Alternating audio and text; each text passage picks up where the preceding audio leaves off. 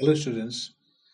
Once again, I welcome you in the third part of sample paper of Science and Technology for Meghalaya Board of School Education 2020. I hope your preparation is going very well, and I would like you to study these sample questions as a help to you to appear the metric board very nicely and getting good marks. So, geology part, it will contain same type of questions as it was earlier in chemistry and physics, same marking. So, but here there will be 1 mark, 2 mark, 3 mark, and 5 mark questions. But here the total mark has increased. Before in chemistry and physics it was 26. Now it is 28 marks. 2 marks more you'll get in geology. So as it was earlier, choose the correct statement will be there. 3 questions of 1 mark each. And all these questions you have to refer question at the end of every chapter in your geology part of your science and technology book. So now we start with the chapter life process. So the part 1 nutrition. So here question number 1, autotrophs generally synthesize food for the entire living world. Justify this statement in very short, interconnecting autotrophs and heterotrophs. Okay, next question, define compensation point in photosynthesis. Next question, how many pairs of salivary glands are there in humans? Where do they open? Okay, next question. Enumerate any two functions of the gastric hydrochloric acid. You have to write the two functions of the hydrochloric acid secreted in stomach. Okay, next question. Mention the role of the pancreatic enzymes. And then amylase is secreted by the two different glands. Name them. And then what is the action of amylase on food? Next question, name any two autotrophic plants which also show heterotrophic mode of nutrition. Describe an activity to show that the chlorophyll is necessary for photosynthesis in plants. Okay, now next question, we'll go here. Okay, explain the role of the following in the process of digestion in the human body. Number 1, what is the role of bile? Then you have to write the role of pancreatic amylase.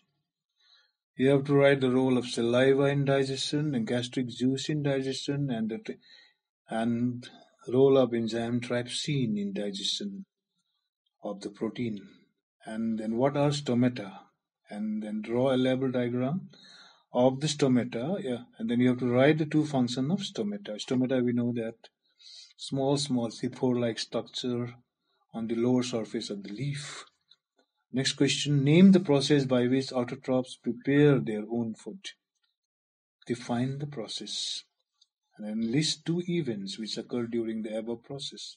Means during the synthesis of the food by the autotrophs, you have to write the two main events in this. And then what are the two basic raw materials for photosynthesis other than light? You know that there are so many types of raw material required for the manufacture of glucose inside the chloroplast of the leaf. So beside the light, there are some more raw materials required. So you have to write the name of only two basic raw materials other than light required during photosynthesis. How are they taken up by the plants? How the raw materials are taken up by the plants. State the two differences between autotrophic and heterotrophic nutrition. So these are the two types of nutrition, so you have to differentiate between them. Okay, then we have draw a diagram depicting human alimentary canal, and you have to label on it the gallbladder, liver, and pancreas. You have to show where the gallbladder, where the liver, and where the pancreas in the human digestive system or alimentary canal. State the role of liver and pancreas. What is the function of liver and pancreas during the digestion of the food that you have to write down? And then you have to name the organ which perform the following functions in human. Absorption of digested food, absorption of water. Then we go to respiration. Now here, Okay, what are the two end products of anaerobic respiration? Anaerobic respiration takes place in the absence of oxygen, we know that. So what are the two end products after the anaerobic respiration? You have to write. And then what are the different stages of respiration? And then what is the site of glycolysis? Glycolysis is one of the part, the breaking down of glucose is called the glycolysis. So where it will take place? What is the site of glycolysis? Inside the cell you have to write actually. Inside living cell. Then where does the Krebs cycle occur? Then what organelle in a cell is associated with the production of energy by aerobic respiration? Okay, then we have okay. What are, then we have next question here. What advantage over an aquatic organism does a terrestrial organism have with regard to obtaining oxygen for respiration? So what advantage over an aquatic organism does a terrestrial organism have when they take the oxygen for respiration? Then give one reason for why the multicellular organism require special organs for exchange of gases between their body and environment. Why they need the special organ to allow the exchange of gases between their body and environment. You have to write the one reason you have to write in multicellular organism. Okay, then what are the new metaphors? They mention two characteristics that are possessed by almost all the respiratory organs. And how are the lungs designed in human beings to maximize the area for exchange of gases? How lungs are designed so that exchange of gases will be, the area for exchange of gases will be more in a human being. Then enumerate the three basic properties associated with the surface functioning as a respiratory surface. Suppose the surface of a living organism becomes a respiratory surface, then what are the properties, what are the characteristics of the surface so that it will function as a respiratory surface? You have to write that. And then distinguish between aerobic and anaerobic respiration in terms of end product and energy released. Then what is the end product after the aerobic respiration and anaerobic respiration, and how much energy is released in aerobic and anaerobic respiration?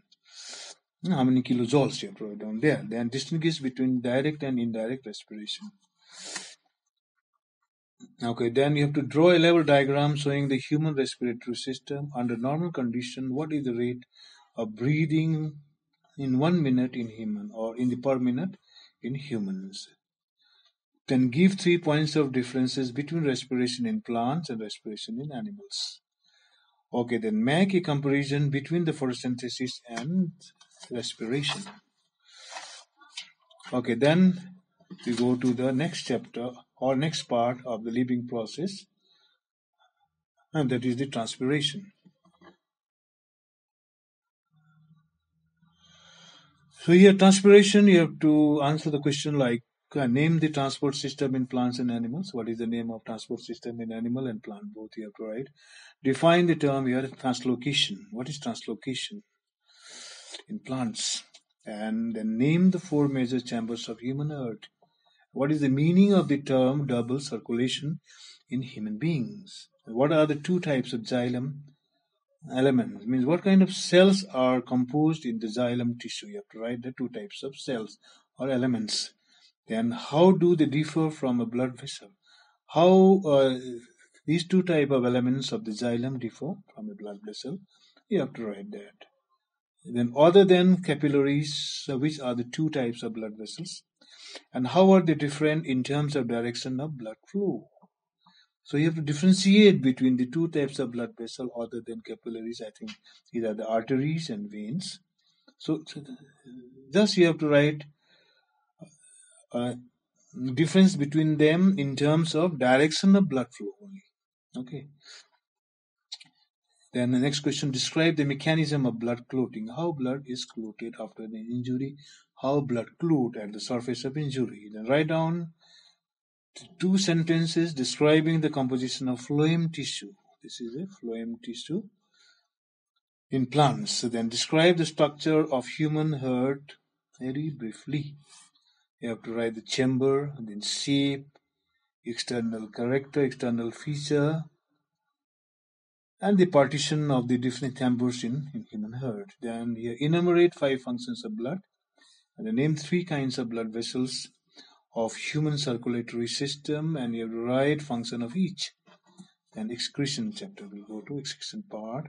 Explain the mechanism of urine formation, or give stepwise detail of working of human kidneys and leading to the formation of urine. Okay, then we have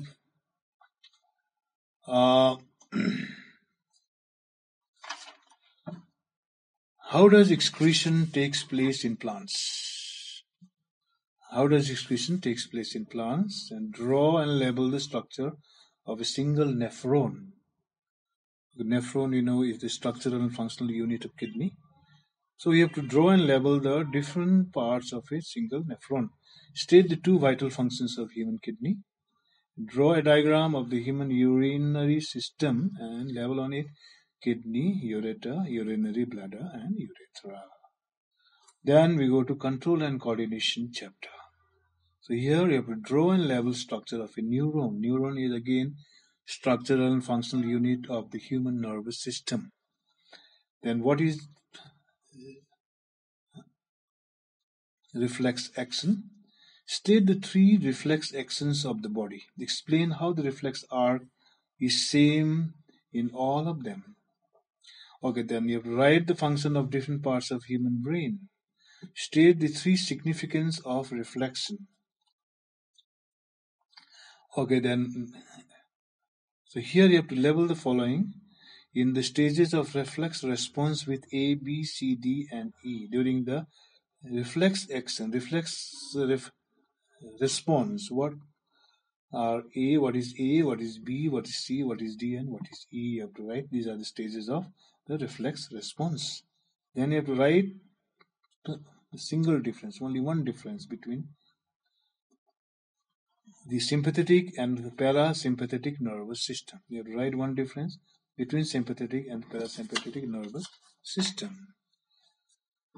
Okay, then you have to define the nerve impulse. Which structure in a nephron helps to conduct a nerve impulse toward the cell body and away from the cell body? And you draw a diagram of human brain and label the following parts: the cerebrum, then meninges, the medulla oblongata, and cerebellum.